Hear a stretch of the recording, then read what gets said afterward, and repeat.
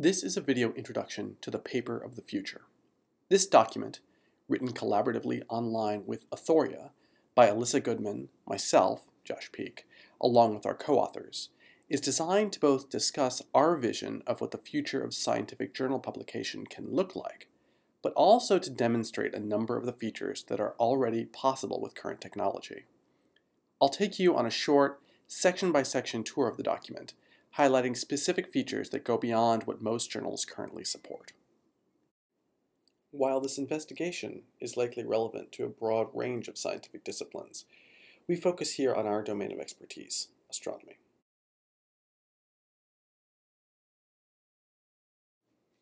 In this brief section, we motivate our work. Research has shown that while the standard linear story in a good journal article is compelling to readers, it can be greatly enhanced by offering communication on a number of different sensory platforms, including data and code linkages, interactive figures, audio, video, commenting, and other rich features can allow readers to engage with the work both more broadly and more deeply.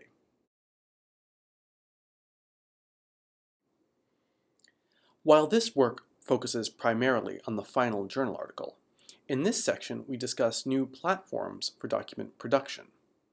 These platforms were primarily designed to aid in collaborative article writing, especially as authors are more and more distributed around the globe. We provide a table of a number of resources currently available to astronomers. ShareLaTeX and WriteLaTeX are largely designed to provide co-authors access to LaTeX in a simultaneously editable, version-controlled environment. Google Docs is a much more general tool, capable of generating documents with very little barrier to entry. Authoria, the tool we've used to generate this document, aims to retain LaTeX strength while going beyond its authoring and output capabilities in, for instance, allowing Markdown editing. Authoria has a number of rich features that we won't explore in detail in this work, but as an example, co-authors can comment on sections of the document or individual parts of a given section.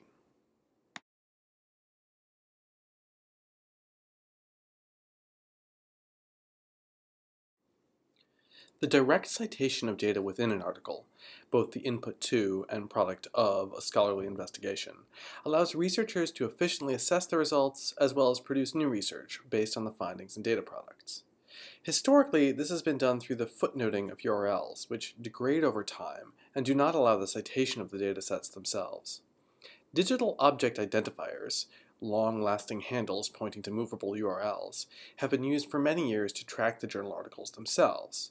These same DOIs can be used to point to datasets, and there are a number of services, including Zenodo, Dataverse, and Figshare, allowing researchers to do this today.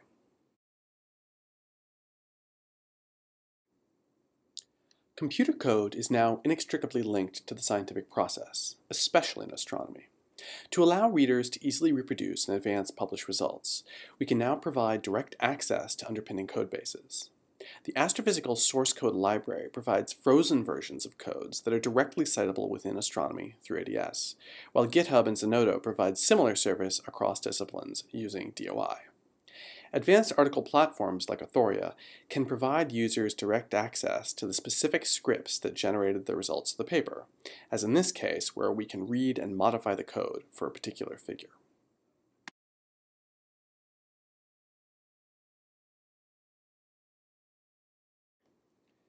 One of the main motivations for enhancing journal articles is to provide the ability to tell better, more compelling stories.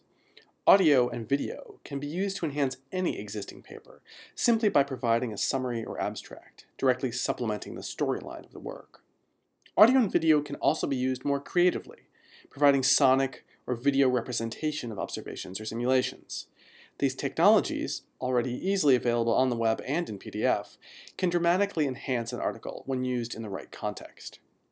Chart interactivity, as might be seen today in the Washington Post or New York Times, provides an arena in which readers can explore the data or high-dimensional results of a paper within some limited, guided space. The technology shown here was enabled by D3PO and is currently available through Glue and Plotly. Our universe is by nature three-dimensional, but three-dimensional objects are very difficult to explore on paper. 3D PDF capabilities already exist, and some authors have already used them in published work. One common problem unique to astronomy visualization is connecting discrete observations of individual regions to the sky as a whole. It is now possible to see images in context using the Worldwide Telescope.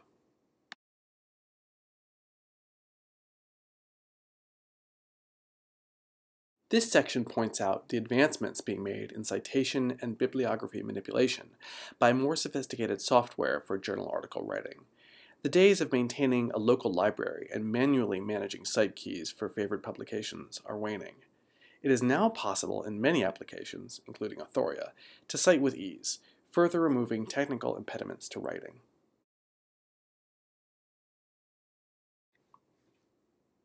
Science is, by its nature, a conversation. It's a conversation in which formal journal articles play a crucial role, but are not the only form of communication. Today this conversation is happening digitally all over the world, and we want to capture it and how it links to journal articles.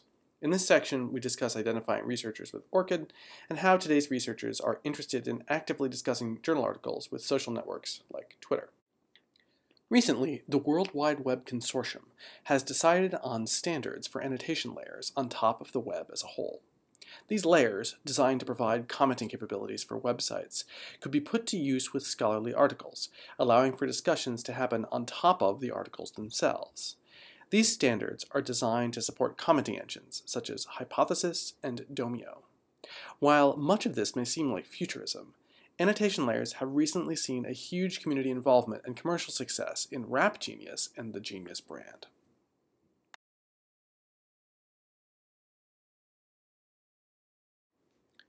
This work has focused on existing web-based technologies that can be used today. Looking to the future, it's not hard to imagine that we will develop better devices for consuming and interacting with scientific journal articles. These devices may provide a haptic and spatial relationship with the media we consume and create.